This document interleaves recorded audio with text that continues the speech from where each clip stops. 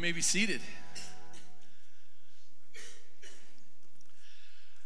Well, I just say once again, good morning to you. It's really good to be in the house of the Lord. We're going to be saying that for a while because it seems like we just blinked. It was Easter just a few weeks ago, and we blinked, and all of a sudden we were watching TV and our devices and our iPads and all that kind of stuff. And then we blinked again, and we were kind of back in, and we blinked again, and we were out, and we didn't know how long that was going to be. And so I don't have to recover the whole thing. You've been there with us, haven't you? So, but it's just good to be in the house of the Lord today. Aren't you grateful and thankful to God to be once again in the sanctuary? I mean, we go to all that expense to build these wonderful things and to be able to sit comfortably and all that, but we do recognize now that it doesn't take a really cushy seat and air conditioning to worship and honor our God. Amen? So, I mean, we can do it in the worst of times and the best of times, but thank you, Lord. I prefer these kinds of times. Today I'd like for us to get a sense of a people. It's a people that are a part of a new formed assembly. It's kind of a church plant, an early church plant in the earliest days of church planting. It was here at the Thessalonian church that Paul, along with Silas and Timothy, they wrote to a group of believers. They wanted to write to this new group of believers. It's not a church that does not need instruction, as we'll find in the coming weeks. There is some instruction that needs to take place for all that they were dealing with. But for who they are, as young of a church as they are, they have received some notoriety. I mean, they're getting some press. It's the night shows are coming on, and you're really getting press when they develop a theme song for you, right? You know, they do, for the nightly news, they develop that theme song, and it's yours. No, this is a group that it's getting some notoriety. Paul, in our text this morning, is proud. He's proud. He is happy of this report that he has gotten about this newly formed group of Christ followers, some Jews, but mostly Greeks. And Thessalonica was a large port city in the Aegean Sea in modern-day Greece with a population of nearly 200,000. That's a pretty good-sized population, even for today's day that we live in. The city, it was filled, though, with pagan worshipers of idols, sporting the full pantheon of Greek and Roman gods, and was known just as well for its emperor worship. It was a city that was very loyal to Caesar. You know, hail Caesar. And it granted them, those citizens of Thessalonica, many privileges. You know, when you get in line, when you do what you're supposed to do, you get some things. Isn't that right for the day that we live in? If you do it the prescribed way, you're going to get some things that maybe you wanted. Well, Paul came to the city and he began preaching and teaching in the local Jewish synagogue. That's where he would go. And for 3 full Sabbaths, Paul preached and he reasoned with the Jews from the scriptures. He explained to them and reasoned with them that the promised Messiah had to come and die and be raised from the dead. And after reasoning with them and explaining with them the life and the death and resurrection to them, Paul, he further explained, he proclaimed to them boldly, he said that Jesus, this Jesus, he says, that I am proclaiming to you, he is the Messiah. Now, in our day, we'd go, well, right. You know, you're like, yeah, he is. We know that. But then that'd be a big deal. That'd be a very big deal, especially in a Jewish synagogue. Acts 17 tells us of this account. It says that Paul and Silas then traveled through the towns of Amphipolis and Apollonia and came to Thessalonica, where there was a Jewish synagogue. And as Paul's custom, he went into the synagogue service, and for 3 Sabbaths in a row, he used the scriptures to reason with the people. He explained the prophecies, and he proved that the Messiah must suffer and rise from the dead. He said that this Jesus, just like I just said, this Jesus I'm telling you about is the Messiah. Does that still impact us today? He is the Messiah. If he isn't, we're still waiting and we're in error.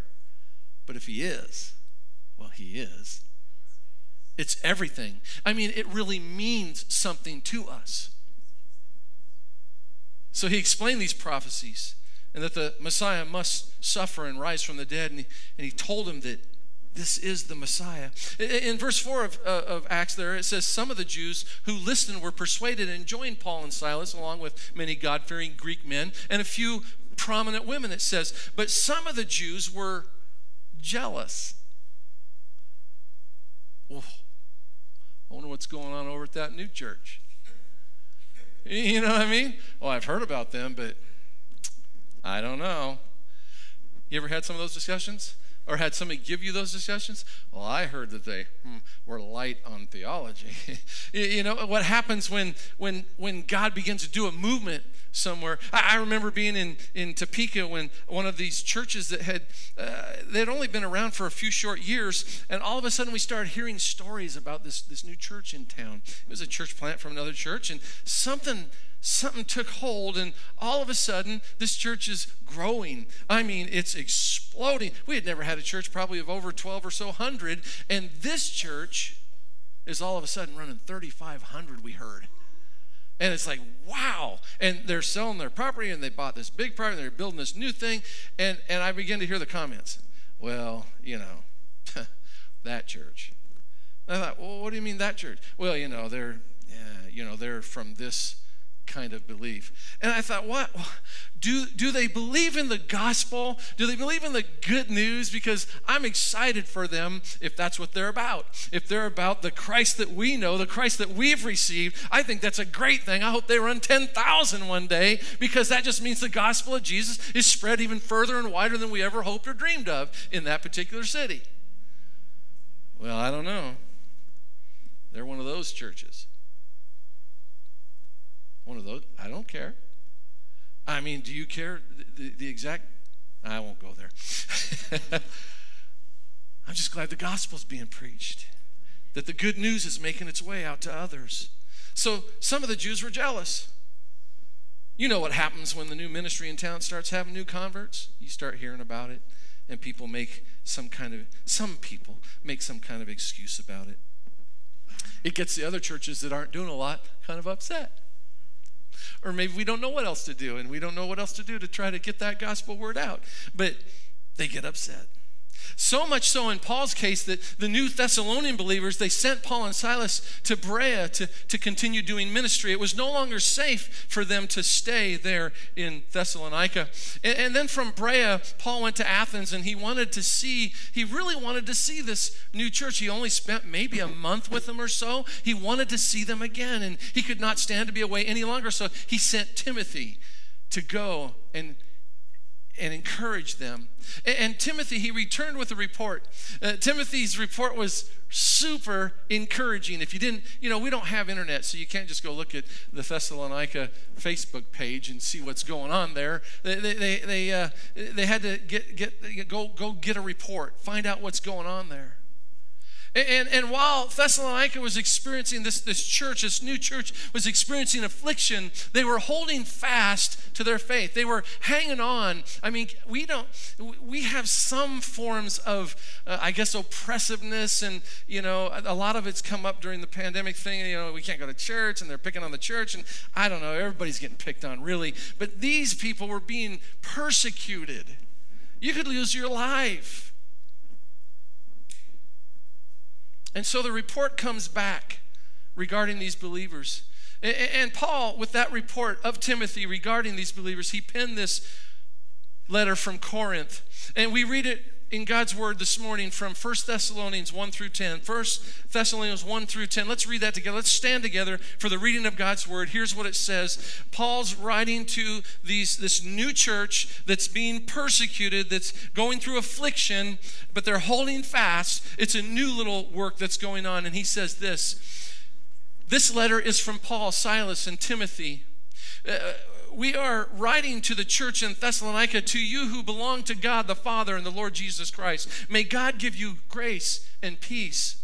We always thank God for all of you and pray for you constantly. As we pray to our God and Father about you, we think of your faithful work, your loving deeds, and the enduring hope you have because of our Lord Jesus Christ. We know, dear brothers and sisters, that God loves you and has chosen you to be his own people. For when we brought you the good news, it was not only with words, but with power, for the Holy Spirit gave you full assurance that what we said was true, and you know of our concern for you from the way we lived when we were with you. So we received the message with joy from the Holy Spirit in spite of the severe sufferings it brought you.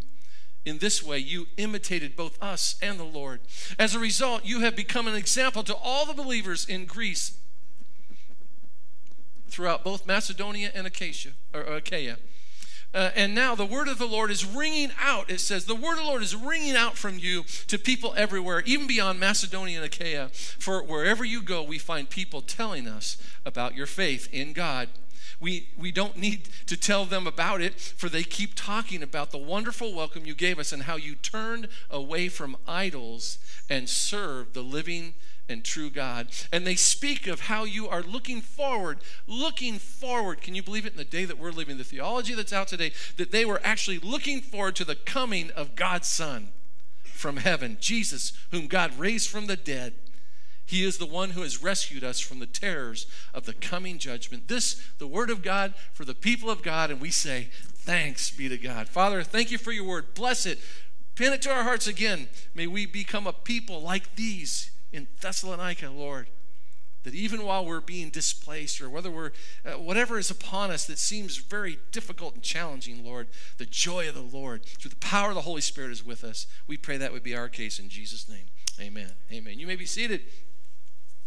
Well, I want to tell you a story about two very powerful men who lived at the turn of the 13th century. Do you remember? Probably not, but it was right at the turn of the 13th century. The first of these men, he chose the name Innocent. Innocent. He was actually Innocent the Third. The first of these chose that name Innocent when he was unanimously declared Pope in 1198. That's 1198, the year of our Lord. He took Jeremiah 1:10 as his ordination's verse. It said this: "See, today I appoint you over nations and kingdoms to uproot and tear down, to destroy and overthrow, to build and to plant." That was his verse. Isn't that a great, what a great verse, you know? Tongue-in-cheek. Pope Innocent lived by this verse. Innocent believed that his position gave him power to rule over all of the people. Anyone who challenged him was subject to excommunication. He used his position to intimidate kings and rulers. He declared King John of England to be subject under his rule, and he even tried to claim that all of England belonged to Rome. Innocent III was the most powerful pope in history, yet his name really, you didn't wake up this morning going, I was just thinking about Pope Innocent III. I didn't wake up that way. I assume that you didn't either. So his name is largely forgotten today, other than a historical figure.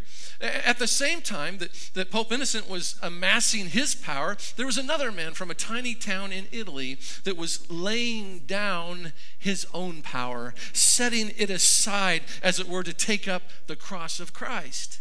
This man, his name was Francis. He was born of a wealthy family in a small town of Assisi.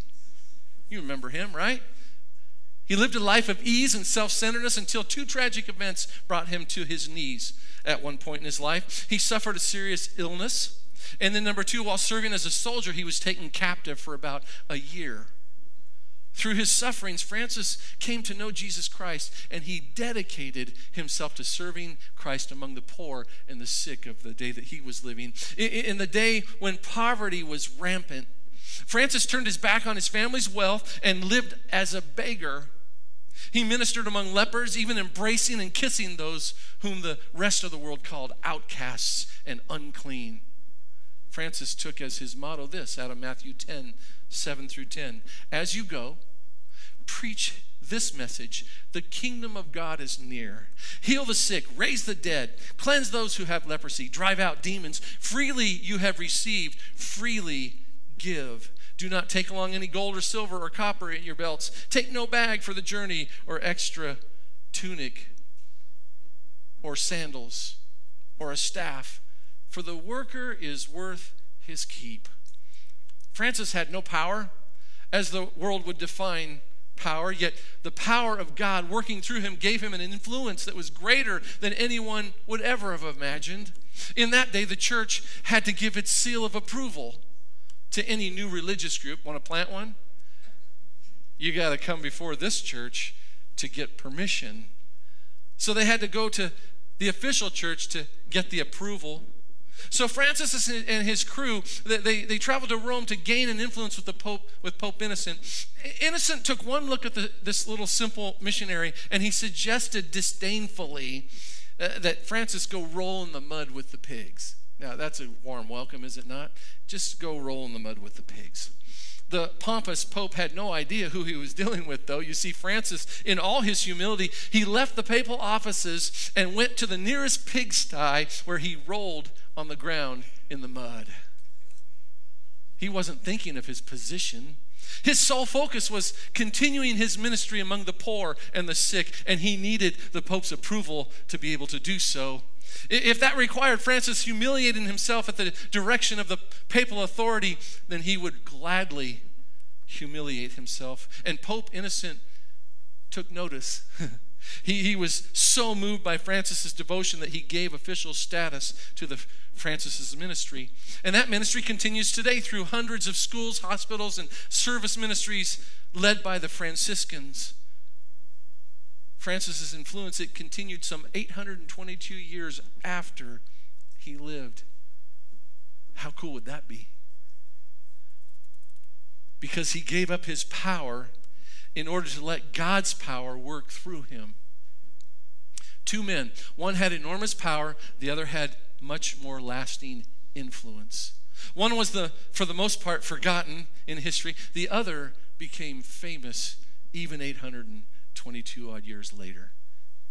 You see, in any organization, whether it's on the job or at home or in the community or even in the church, there are two kinds of power. There is positional and there is personal power. We do what our bosses tell us to do. I do. You do. We all do. Position matters. It's also true at home. You know, children, they obey most of the time.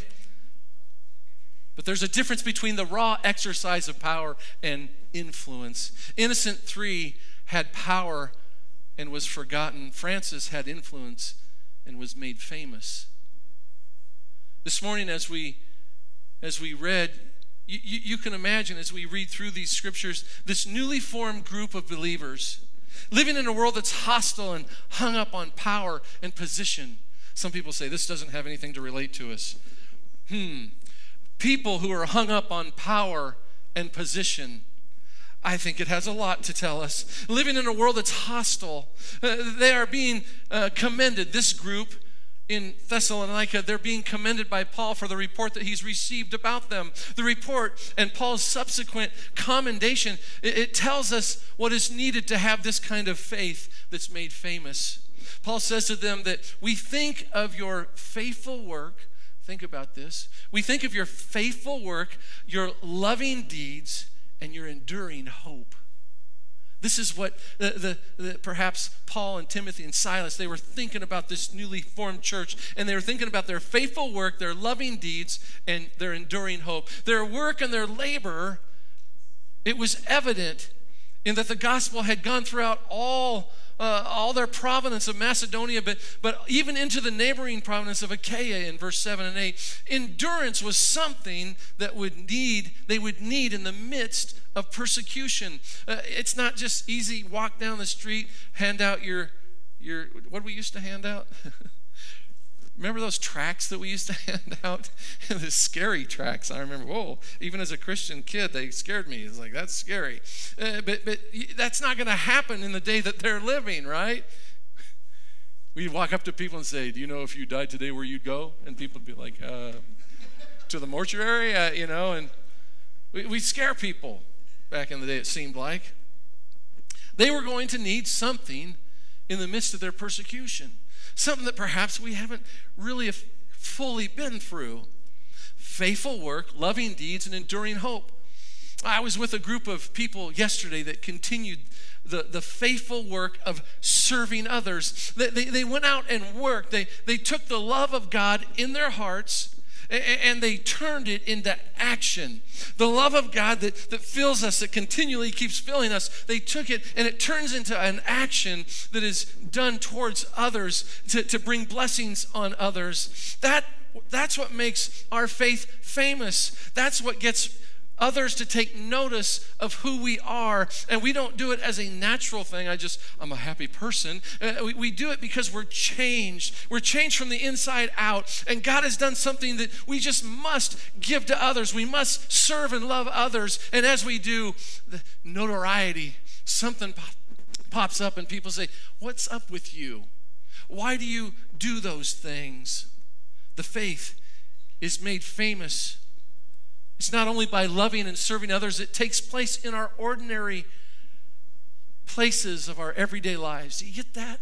This type of thing that people notice, it doesn't have to be a work and witness trip where everybody wears yellow and does something. It can happen there, but it happens in our everyday, ordinary comings and goings of what we're doing in life. When we have the joy of God that dwells within us through the power of the Holy Spirit, they see it, they see what our actions are, and they're not normal. You know, you're all weirdos. Did you know that about yourself? You're weirdos because you're not all completely self-centered. You do stuff for other people to help and to love and to serve, and when you do that, people go, what's up with that? It's a little harder today because even the world's doing some of this. The world's even kind of serving like that. So it's not as different as it used to be. But that's what makes our faith famous. When we set aside our own interests and needs to love on and to serve others. And this faith is made famous. It's not only by loving and serving, everyday, ordinary things that you do when you get up. Go in and get your coffee. You know, next time, don't just drive through Starbucks. If you even go there. But go into Starbucks and greet the people behind the counter. Or if you have a gas station that you get your whatever drink you like, whatever, go in and let the joy of the Lord come out of you because they just got up. And they're just, not at Starbucks, they're up really early. But the person that just got in at the gas station, you may be the person that lifts them right out of the mess that they're feeling, and they notice something, and then you'll see as we develop here what can become of that. We see others in needs. It's where we can catch a glimpse of others that are in despair, and we offer them the gift of the gospel through our verbal and our nonverbal communication of the good news. My old pastor, he used to say, more's caught than taught. People see more from our lives than they catch from our words. Did you get that? They see more from our lives than they catch from our words. Did you know that by just being joyful, that just being joyful during pandemic and just being joyful through the cultural upheaval, that just being joyful through the election cycle, that just being joyful through all of the mess that we see going on in our world, that our faith is becoming famous. By communicating the good news of Jesus through our daily actions, right before others, your faith is made famous. People will ask you, what are you so happy about? What's your problem, man? Like I said before, you're weird. You're weird. Because misery loves company. And when you won't go there, something's up with you. What are you on? How can I get some of that? And they'll say, aren't you worried about pandemic? Aren't you worried about riots? Aren't you worried about who will get to be the next Supreme Court justice? Aren't you worried about who's going to get into the White House? And we say, well, no. No, I mean, we talk a lot about it, but I'm not really worried. The word seems to indicate to me that God appoints rulers and kings and all those things. And then they want to know why. Why? And they'll say, because our existence is over as we know it if so-and-so gets elected. Really? What kind of existence are we talking about? Because there are brothers and sisters all over the world that have nothing of the existence that we have, and they got full of joy. The joy of the Lord. We had a group that went on a work and witness trip, and they spent 12 hours. Well, they've had to fly, and then they spent 12 hours going over the Andes and another 5 hours on a river to get to this remote little place in San Paulo, South America somewhere. And the people left their huts and gave them their beds to sleep on. And as they woke up, before it was even morning, it was still dark. 3:30, 4 in the morning, they heard singing. Singing. What was this singing? What's going on? The village had met up on the slab of cement that was poured by the previous work and witness team, and they were joyfully singing. They didn't know the language, but they could hear the hymn. They could hear the hymn that was being sung, because they were joyful about the blessings that were coming. They were going to erect the rest of the building. No electricity, no nothing, just a slab with a group of people full of the joy of the Lord, excited about not the next election, excited about how good God is in their lives. Enter the opportunity to share that good news, that life won't be over as we know it. You see, it will only be over when God says that it's over as we know it. You see, we as followers of Jesus, we should exhibit such a faithful work, such loving deeds, such enduring hope that people would just beg us for our drug. Come on, I know it's in your purse. I want some of that. Whatever's got you going so happy, they'd want some of that for our workout schedule. You must be on a new keto workout thing. I mean, you must be on something that makes you feel so good. For whatever it is that's giving us the ability to overcome the adversity of the day that we're living in and showing forth such great joy that they must have some also. That's caught, not taught. You see, it's not just the words that are used to tell about the good news, of that good news, but it's the power of the Holy Spirit that's working and evident. Paul says it in verse 5. He says, "For when we brought to you the good news, it was not only with words." It wasn't just with words, but also with power, for the Holy Spirit gave you full assurance. Do y'all all have full assurance this morning? Then it doesn't matter who's elected. It matters to us in the realm of our country, but as followers of Jesus, who cares?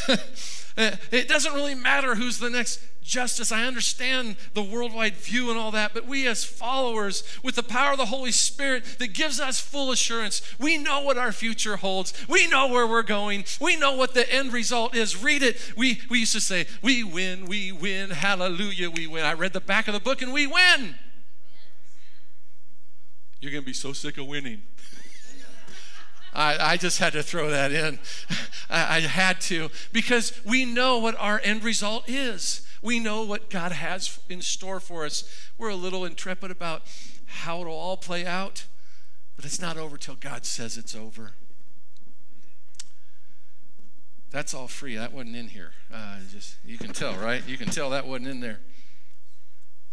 The gospel is more than a message of words. It's a message that came to the Thessalonians and to us today, a message that comes in power and in the Holy Spirit. The basic meaning of gospel is good news, evangelion in the Greek. But Paul, he specified that it was not just any good news. Not like, hey, it's finally not so smoky outside, when we come back inside. It's not as bad, oh, the weather's good. It's not that kind of good news. This was a good news that came from God himself. In 1 Thessalonians 2:2, Paul tells them that he says this, "You know how badly we had been treated at Philippi just before we came to you, and how much we suffered there. Yet our God gave us the courage to declare his good news to you boldly in spite of great opposition." And then in 1 Thessalonians 2:8, he says, "We loved you so much that we shared with you not only God's word, God's good news, but our own lives." Not just the story or the words, but our own lives too. Nothing's better in the church than when we do life together. Not just talking about these themes and these stories, but when we actually do our lives together. And then in 1 Thessalonians 2:13, he said this, "Therefore we never stop thanking God that when you received this message, his message from us, you didn't think of our words as mere human ideas." Like we have this new concept for you. It wasn't like that as mere human ideas. It says you accepted what we said as the very word of God. God's very word, which of course it is, he says. And this word continues to work in you who believe. It's not something you find out, make a decision, and now go on with your life. It continues to work in and through our lives. You see, when even though the church was founded in the midst of severe persecution, the good news was warmly received with great joy that came from the Holy Spirit. God was at work in their lives, and is evident in that even though Paul and Silas were there for such a short period of time, how many district superintendents, which in our structure we have, would love to go in for 4 weeks, plant a church, and have it flourish like that? Oh my. It happens in other countries. On their way to district assembly. They had one guy show up to a district assembly in Africa, and he had planted 4 churches on his way to district assembly. There you go. You see, we don't make our faith famous. God does. We don't make our faith famous. God does. In the midst of adversity, in the midst of economic catastrophe, in the midst of anarchy, lawlessness, strife, murder, and mayhem, now I'm talking about America, we as his followers can exhibit joy. Joy.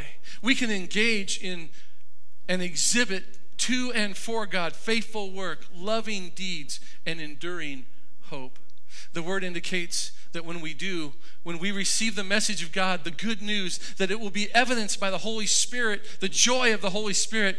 You see, when the Thessalonians, believers, when they received the good news message with joy, they, even through the tribulation that they were going through, they became imitators of the disciples and of the Lord. That's what they became, even through, I don't know, if somebody holds you down and is hurting you and you're at the point of death, it says that they became imitators of the disciples and of the Lord. And when they did, their faith became famous. The word says that the Thessalonians, the followers, became examples to all believers, both local and beyond. Not just in their little sphere, but even beyond. You see, when we receive the good news with joy from the Holy Spirit, when not only in the good times, but also in great adversity during the seasons of our lives, when we receive the good news message with the joy of the Holy Spirit, others will testify for us. You know when I testify the most is after I baptize one of you on a Sunday morning. That's when I go out and people say, what's going on? Well, let me tell you about something that happened this week. We baptized another believer. It gets exciting. I want to tell their story. Mine I've told a bunch of times. I want to tell that story. And it just becomes others that will testify for us when we become what God's designed us to become. Others will tell yours and my story for what they hear and see in and through us. And that story will become forgotten or made famous. If it's for my own glory, it'll become forgotten. But it's for the glory of God, it'll become noticed and remembered. The word tells us there in verses 8 through 10, Paul says, and now the word of the Lord is ringing out.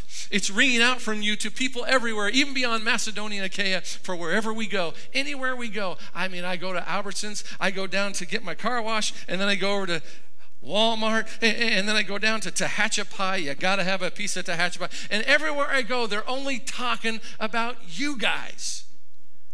Wouldn't that be great? Wouldn't that be awesome? I've heard some of those stories about y'all. I don't know which one of you. They won't tell me names, but they tell me. I ran into one of your people the other day. Man, glad about what you guys are doing up there on Highline. Well, thanks be to God. Thanks be to God. We're not doing nothing. God's doing it. Everywhere we go, we find people telling us about your faith in God. We don't need to tell them about it, for they keep talking about the wonderful welcome you gave us and how you turned away. I love this, how you turned away. See, they don't know anything until we do it differently. And if God truly changes us, if God truly comes in and transforms us, we walk differently, we talk differently, we do things differently. And when we do, they take notice. They can't help it. He says, they turned from their idols.